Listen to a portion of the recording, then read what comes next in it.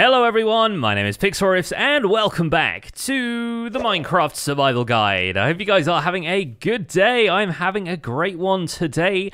I am pleased to announce that at long last we have completed one of the mountains, or at least the exterior stone part of one of the mountains. There is still a lot of detail left to put into this thing, but if we go up into the air like so, this whole section here is basically complete as far as the structure of it goes. We still need to add more details like we have on this side. I still want to add a whole bunch of snow, some variation in stone types, and that kind of thing, some trees and grass and that kind of stuff. We will be doing that in a future episode, a kind of detail pass on this mountain, but as it exists right now, mountain is pretty much closed off, which is very exciting. Obviously, there is still a lot left to do on this mountain range, but we have a couple of slopes already taking shape out here. Aside from the one that we built on the front side, we also have this one here, which travels down from a higher spot in the mountain and will probably end up somewhere around here.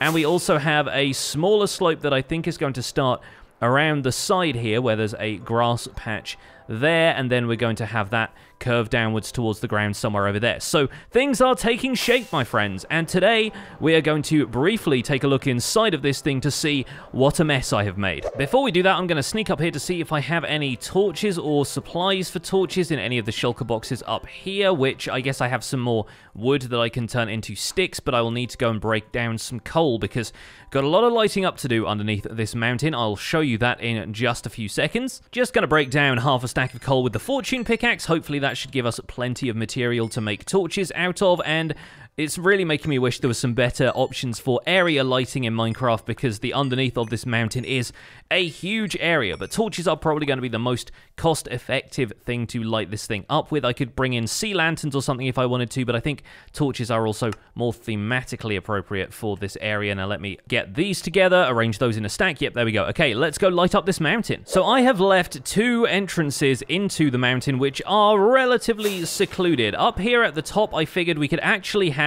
the ski route go into a cave in the mountain here, and you can kind of get a glimpse already at exactly how dark it is in there. Or alternatively, we can come down here and there is a cave set into this hillside, which I incorporated into the structure of the mountain, which we can go down into, and once you get through here, you will see what I mean in terms of mobs. Yep, we have a horde down here, it looks like, and let's try and do our best to light up a few areas of this while we can, but I have a feeling it's going to take a lot more passes with several more torches before we're able to complete this. This is one of the big problems with building large projects like this in the later stages of Minecraft. There really is no alternative for just lighting up the area. There isn't really any kind of way we can do this more efficiently than placing a few torches at a time, and it is very easy to quickly become overrun with the amount of mobs that are down here, especially if you're playing on hard and zombies spawn reinforcements every time you hit one of them successfully. So yeah, it's going to be a little bit difficult. We're going to have to forego some of the snow layers and stuff that I've already placed around here, and I imagine some of those are going to melt thanks to the torches, but unless we decide to make some kind of feature out of the caves down here, we're probably not going to need all that much lighting down here in the first place. This is really just for my own peace of mind. And some of you are probably thinking, why not turn this into a mob spawner? You've basically got a mob spawner built in here, and the problem, of course, with that approach is that the mob spawners that we have built in the past very much require a controlled area of stuff spawning. So you are looking to spawn things in as small an area as possible so you can minimize the amount of work you have to do collecting those mobs together and causing them to die by whatever means, whether that's a player kill or a free fall drop or something like that. And unfortunately, it's just not possible to contain that amount of mobs in this area without doing what we're doing right now, which is to light up the interior and make sure there's only one dark space in this entire thing. So that's not what we're going to do with these mountains. These mountains are largely speaking going to be left hollow, and I'll be surprised if I take the effort to light up absolutely all of them. I just wanted to do this one as a quick example. But I am already close to a stack of torches used. I am absolutely hounded by zombies, creepers, spiders, and all kinds of nastiness in here. Yep, that's one full stack gone, and I have barely made a dent. So that is a project we are probably going to be saving for another time. For now, I think I'm just going to make a quick escape and get on with what else I wanted to do in this video. Ah, there we go, fresh air. It's certainly nice to be out of there and out of the watchful eye of all of those zombies. So today we're going to be trying out another fox-based farm. We built a fox-based chicken chicken cooker in the last episode of Survival Guide, and today will be a little different, but not too much different. I'm going to make myself a sweet berry farm, probably once again over here in the village. I like the idea of having like a juice bar or something like that, a place where you can get some fresh fruit, and I like the idea of having a farm inset into the floor of this juice bar so that you can see the foxes working, because foxes will actually automatically harvest sweet berries for you under the right conditions. So I'm going to grab a couple of things. We're going to have to go hunting for foxes once again, but once we find them, we can put them to good use in a sweet berry farm design. If you're wondering how this fox-based chicken cooker we designed last time around is going, by the way, it's gone pretty well. I have not changed anything about the fox's sword. Some people were suggesting giving it a looting sword or an unbreaking or mending sword, and there are a few reasons why I'm not doing that. For a start, when a fox kills a chicken with a looting sword, it has the potential to drop lots of chicken and potentially lots of feathers as well.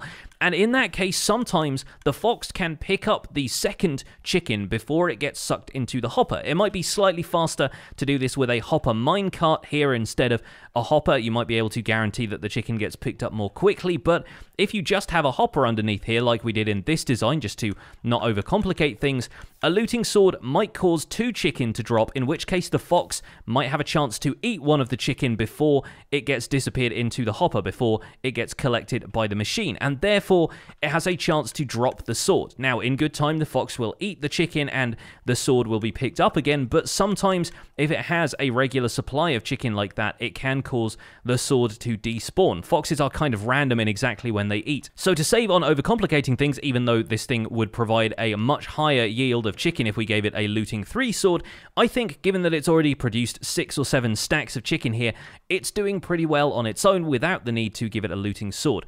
As for mending and unbreaking, as far as I can tell, according to what the Minecraft wiki says on this subject, foxes do not decrease the durability of tools or items they are using, because effectively they're still just attacking the chickens. It's just that the sword in their mouth happens to be an extra bonus. It's not necessarily like they are using the tool in the same way that the player would. And so unbreaking is completely unnecessary to have on that sword, and mending wouldn't be necessary either because no durability is increasing, but also when the fox kills a chicken, the chicken isn't dropping any XP, because XP only drops when the mob is killed either by a player or by a wolf the player has tamed, and this fox most definitely does not count as either of those. But the sweet berry farm we're going to make is going to be a much simpler thing, and I think I'm actually going to remove the dividing wall in this hexagonal building. Is that hexagonal? No, octagonal. This octagonal building here.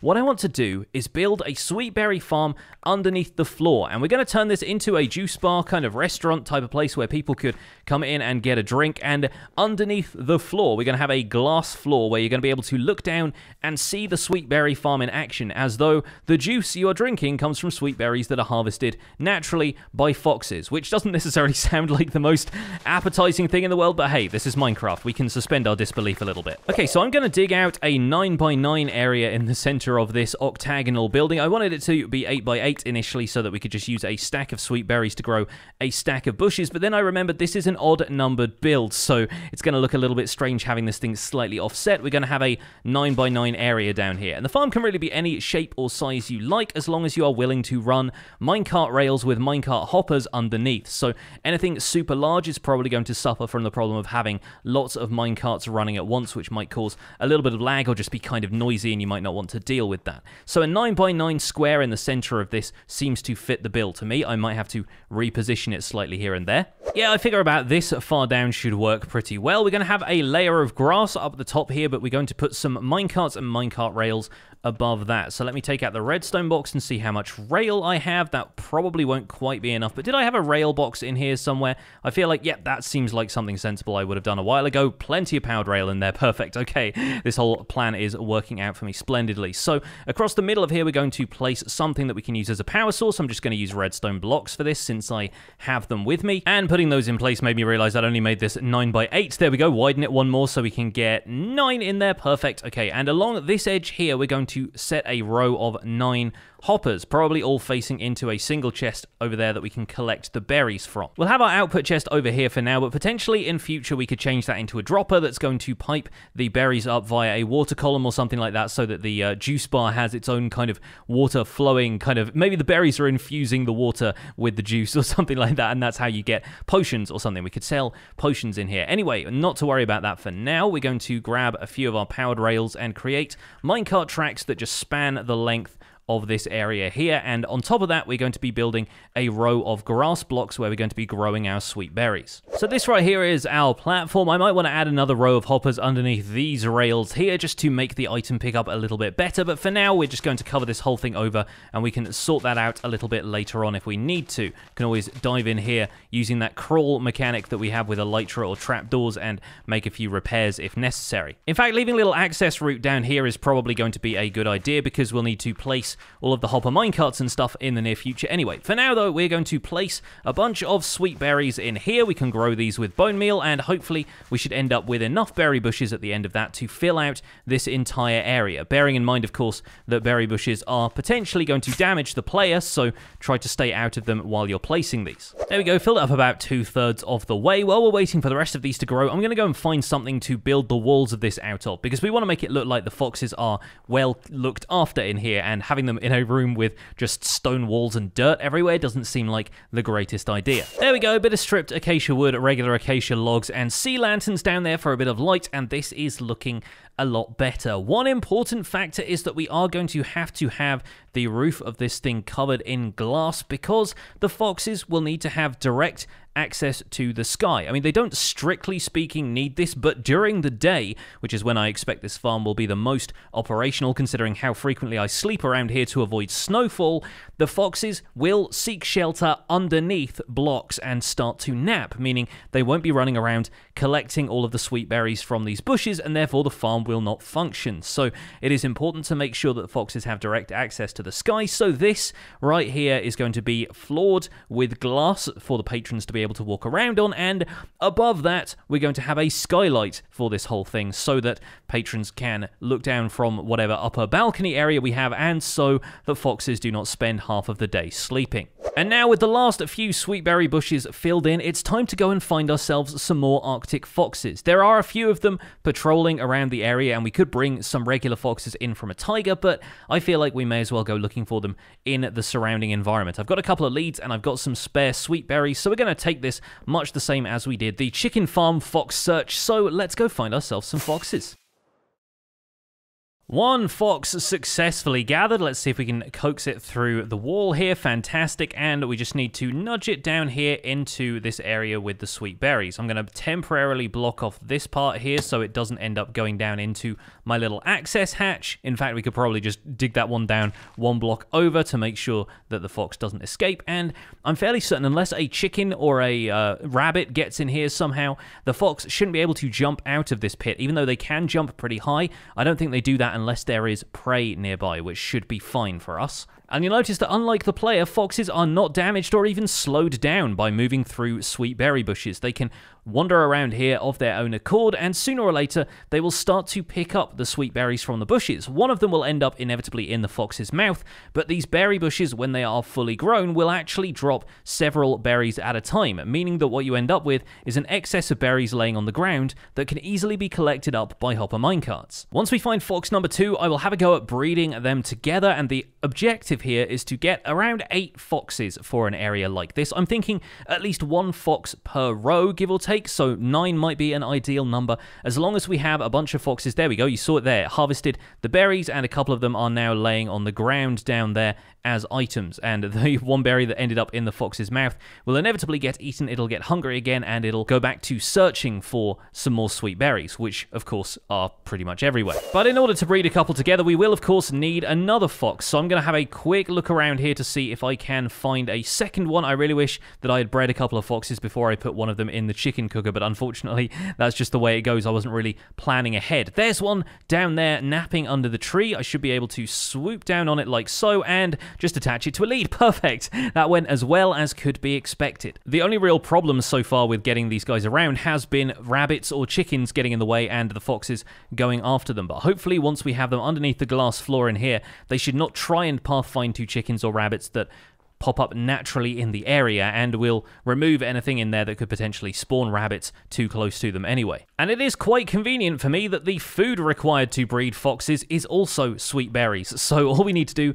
is make sure we feed sweet berries manually to each of these foxes, including Disco Fox over here, and we should hopefully be able to breed them up and start them producing some kids. Unfortunately for me, their hitboxes are actually kind of small, and we can't really reach them through the sweet berry bushes, so I'm just going to stand over here with some sweet berries in hand, and hopefully they should come up to me and want to breed. There we go. Let's take out a couple of bushes here. Yes, there we go. Breed the 2 of you together. We should get ourselves a little Arctic Fox kit. Oh, how lovely. Perfect. And then once we close this off again, they should be trapped down there, and we can continue breeding them up as necessary. So we now have 8 foxes working in here, and I'm pretty sure the younger ones are eating more frequently than the adults, just in their haste to grow up. But these guys are actually pretty adorable. I've been watching them work for a little while now, and as you'll see, they will occasionally drop single berries on the ground like that. It seems like more often than not, they will pick up the berries if there's just one berry on the bush. You'll notice there are a couple of differences between a fully grown and fully decked out berry bush and one of the ones that's only got one set of berries on it, and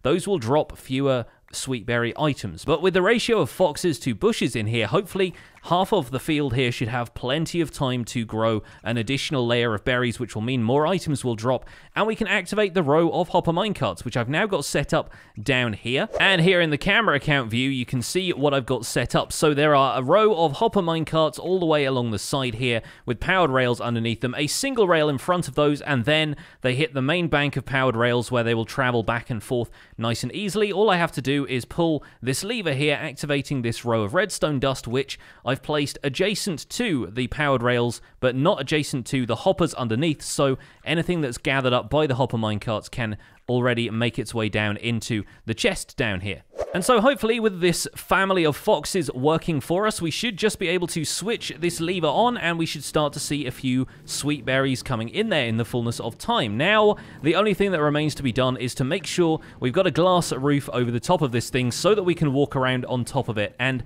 I like the idea of having white glass here because these are Arctic foxes. So they're going to be stuck in there for the foreseeable future, but they are going to have a whale of a time snacking on berries all day long, and hopefully farming a few of them for me as well. And hopefully now we should be able to see occasionally, yep, I think you saw it there with the sweet berries that dropped from that bush. You might occasionally see a fox snap up a sweet berry, but occasionally they will rid one of these plants of its berries. You'll see a couple laying on the ground, and we should hopefully be able to see those getting caught up in the hopper minecarts. There's one there. Yep, looks like that one got taken by the minecarts as well.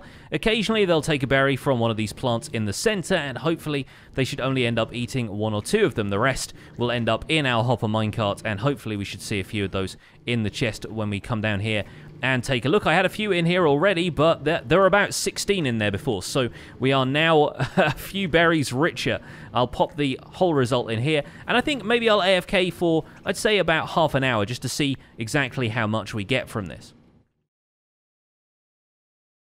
Hey folks, welcome back. So I've been AFK for a little while here. Let's take a quick look at how many berries we have in here with the hopper minecarts turned off. That is 3 stacks and 10. Now remember, we probably put about half a stack in there beforehand, so we're looking at just under 3 stacks in half an hour, or roughly, I would guess, about 6 stacks per hour, depending on how hungry the foxes are, of course, but they seem to be happily going about their business here, and that would mean we could generate a pretty decent amount of sweet berries. Now, why exactly would you want sweet berries, you may ask? Well, as it turns out, sweet berries are the final trade for a villager butcher. You can trade sweet berries to them for emeralds, meaning if you set up a farm like this, you could expect to get probably about 4 or 5 stacks of emeralds per hour out of the trades, presuming that you had cured that butcher from a zombie villager and unlocked all of its trades up to master level. And so I feel like this is actually a pretty valuable farm to have in your early retinue, especially considering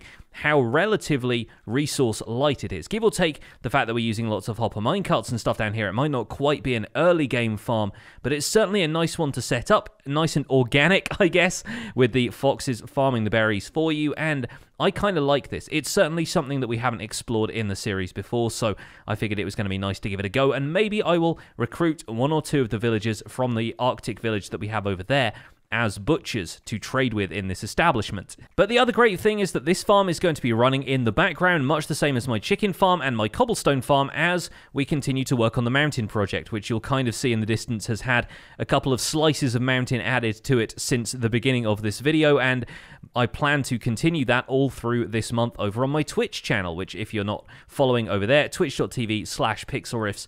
A link will be in the description if you want to come and hang out while we build these mountains. It's pretty chill.